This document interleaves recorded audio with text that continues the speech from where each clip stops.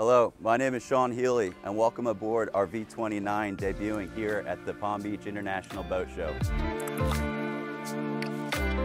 One thing about our V-29 is it's a small boat that wants to be a big boat. We've got all big boat options, from a bow thruster to a seakeeper. The versatility of it being an inshore bay boat and then also being able to run out front and tackle all your different pelagics, 3 to 50 miles offshore, it really is the boat for you. So within our V-29, you're going to see the similarities throughout all of our Valhalla models. 2 twin 19-inch Garmin displays, the new 9000 series that we're extremely proud of.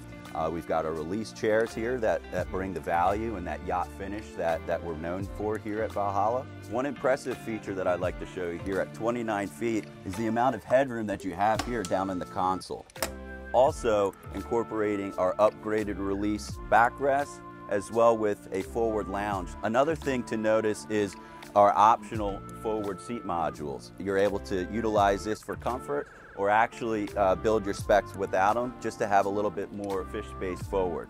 Like our 28, we incorporated an aft casting platform that is really useful when it comes to your fishability, and especially when casting around a hardtop. So what's nice is being able to stand up on this platform like so, and to get up and above your hardtop so you could cast in on your fish. What's also nice about this area is our mechanical service area here.